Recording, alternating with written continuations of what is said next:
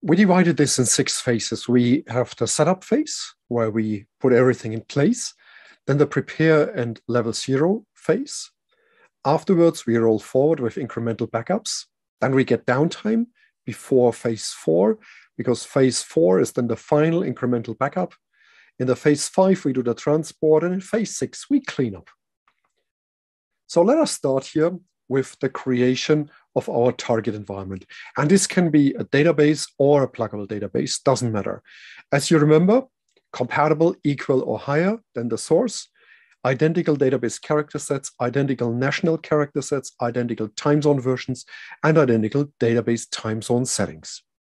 And with that setup, we can start.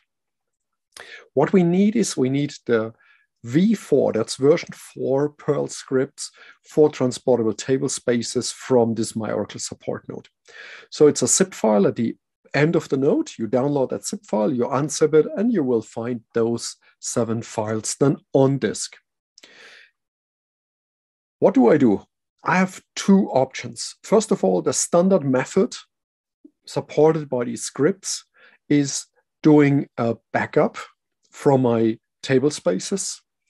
And when I use the backup approach, I need staging space, because backup and restore and convert can't happen in one pass.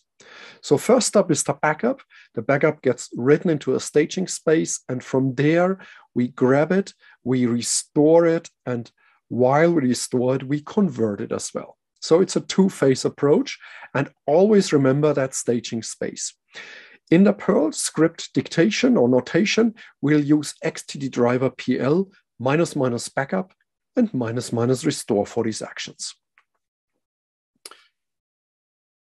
The other method, where we officially don't support it anymore with the v4 scripts, even though it still works, it's still in the code, but you don't get official support, and sometimes it can be smoother and easier for you, is the DBMS file transfer method.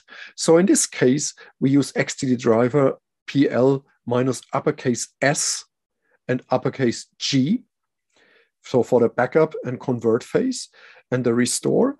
But I would say the benefit of the DBMS file transfer method is you don't need staging space, because it can do everything in one pass. The conversion happens as part of this process.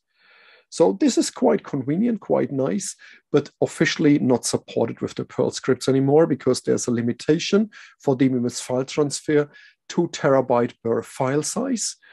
You would say now, hey, wait, my database is just 600 gigabytes.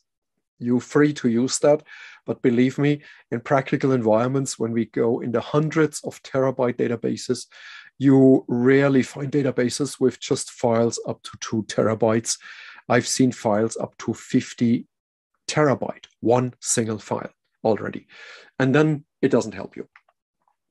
So you decide, and we follow here the standard approach with backup, restore, convert. So next step is we need to configure the process. And the process gets configured by editing the XTT properties file. This defines now all the pointers, all the definitions for our process. And this is the part you have to do here.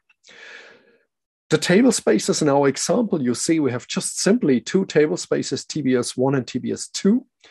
Platform ID, you remember, $V transportable platform tells you the platform ID for your platform, and it's the platform of the source environment here.